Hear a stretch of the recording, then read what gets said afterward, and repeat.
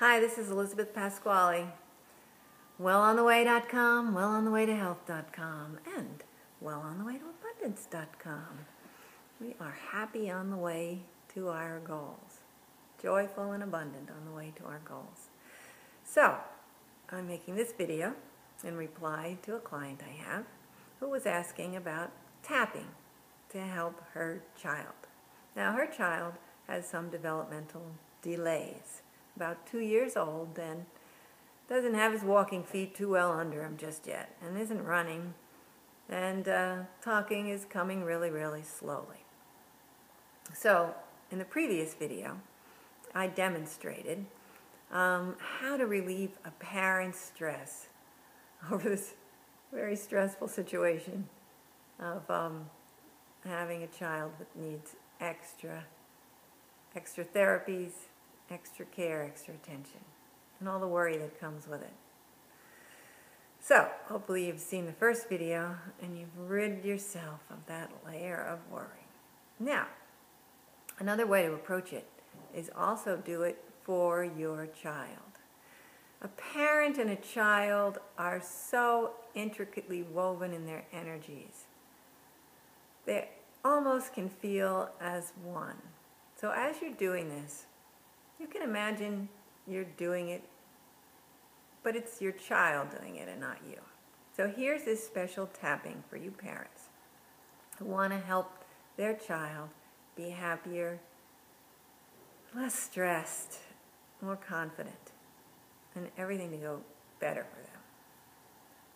Taking full responsibility for your well-being, follow along with this tapping, and always feel free to put in your words that are more specific than this general case. All right, so I'm imagining I'm, in this case, the mother, doing the tapping for her son. And it's the son speaking. This is the son's story. Even though I can't walk so good yet, it's okay. I completely and deeply love and accept myself. And I forgive myself. Even though my brother, I can't keep up with him, it's okay. I completely and deeply love, accept, and I forgive myself. I can't keep up with the other kids. I'm in a special situation with special teachers all the time. I completely, deeply love and accept, and I forgive myself. Even though sometimes I feel like I'm stressing out and disappointing my parents. That's tough. That makes me sad. I completely and deeply love, accept, and I forgive myself. And everything is okay. It really is okay. Sometimes I feel stupid. Sometimes I feel so uncoordinated, falling on my face. Oh my gosh. This walking stuff should be easy. It should be easy for me to talk with someone. I see everyone else doing it. Talking is easy. Wow, doesn't seem that way to me. I don't know what's keeping me from learning these things faster. It feels bad. I don't like to feel bad. I like to feel good. I remember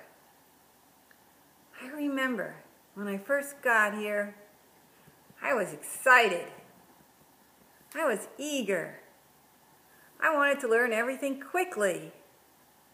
And everything just seemed fine.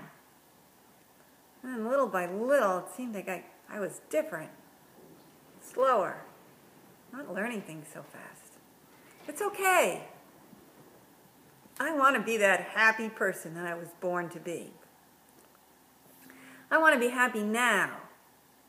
So what if I walk a little differently than the others? So what if I'm not running yet? So what if I'm not talking yet? I can enjoy myself.